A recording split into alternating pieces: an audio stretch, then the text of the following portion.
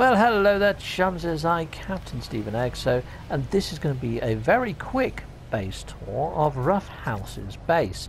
Now, you may remember this. I came here before, and it was a little bit of a work in progress. It had these little free walkways going into the center structure, and in the center structure was sort of like a welcome desk and a sitting area, which it still has, like the little welcoming area, and it has this front area here. That was here before.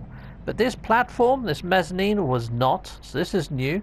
We've got the little blob guy doing his rounds there. We've got some decals there, so that's all new. And also what's new is you see these gantries that run down here. They're new, and on the outside it almost looks like it might just be structural. But on the inside you have a staircase that takes you down, which is just frickin' ace.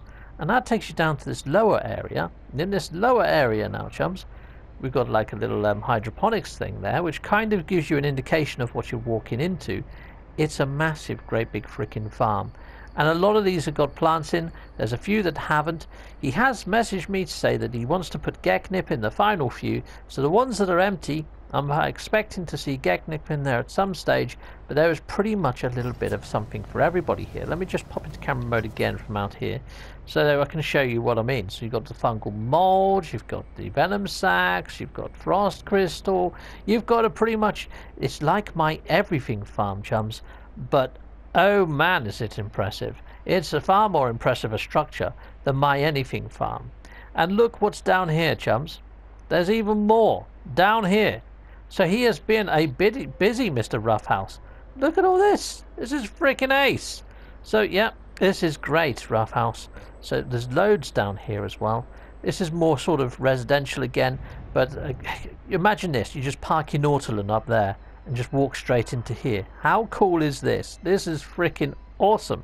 And look, he's got all the different exocrafts. He's got a way to get them out of here. You just go all the way along this massive bridge, and it takes you back out to the actual land area. What a beautiful, awesome base this is. So it's a farm, it's a residence, it's a garage, it's pretty much everything all in one. He has gone to town on this base, chums, and oh my days is it impressive. It is awesome. I mean, he's not really a glitch builder, but what he's done with this is amazing. I mean, this is all standard stuff. This is all achievable by everybody that's watching right now. And that is beauty in itself, isn't it? And that's kind of artistic in itself, to have that little bit of skill, to put something like this together and have it functional, yet awesomely laid out. And it's just so cool. Really, really, really cool. And I love it. It's one of my favorite bases that I've seen that hasn't used a glitch technique at all. I don't believe so anyway. I'm not seeing any glitch techniques here. All of this is achieved with what's in the build menu, and it's so on point.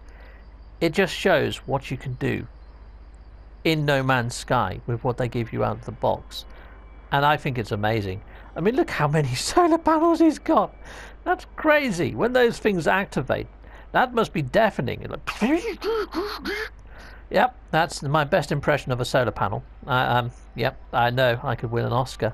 But yeah, there's the coordinates down in the bottom left hand corner for this build if you want to come and visit it, and I would strongly suggest you do, because yeah, I know I've just gone round it in out of body camera type mode, but walking around this is just so impressive. It is so cool. There's his vaults in here. This is a cool little room. There we go. Looks like a futuristic laundrette. That's not a door over there, so you do get a little bit stuck in there. But that is awesome. Really is awesome. So Ruff House Gaming, you sir are freaking ace, and you're awesome. So yeah, I will put a link up there to Ruff House's channel if you want to go check out Ruff House. Yeah, great guy and great base. Thanking you. Double thumbs up. Freaking mind blown emoji. And yeah, all of you guys for watching. Double thumbs up for you too. And I hope you come visit. And see you next time. Goodbye all. Goodbye. And if you want to support the channel, there's multiple ways to do so. One of those ways is Patreon. There's a tier there for pretty much everyone, and these lucky chappies are all getting ship models. Thanking you, lucky chappies, and here are all my other supporters on Patreon. Thanking you, chums! Thanking you. And I have YouTube membership, and you can get sweet emojis to use in my live chats or a Christmas box, and there's other people getting a Christmas box. Hop on over and take a look at those tiers. And I also have merch. Go grab yourself a fine and dandy mug or a t-shirt or a pair of socks. Hit a like, a subscribe, or clicking one of these links on this would also help my channel, or just don't skip my adverts. That throws revenue down my avenue. Thank you for watching.